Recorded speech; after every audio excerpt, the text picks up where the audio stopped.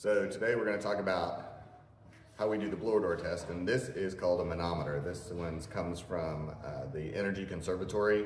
It goes with the Minneapolis blower door system. This one is the DG1000 model, and what's really cool about it is it's kind of idiot proof. It tells you what all you can do. So today we're going to be doing the entire building. Well, this is a unit, a multifamily unit. So we're going to do air infiltration testing. And then you have the option of pressurize or depressurize. Typically we like to depressurize because that exaggerates the leakage on the interior, so it's easier to find the problem. So I am going to click depressurize. And then the manometer itself is inside the building, not outside the building, so we're going to reference outside.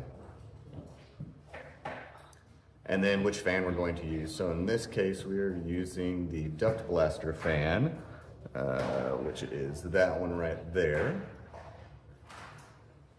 And then it tells you that it's going to do the configuration. So we do continue.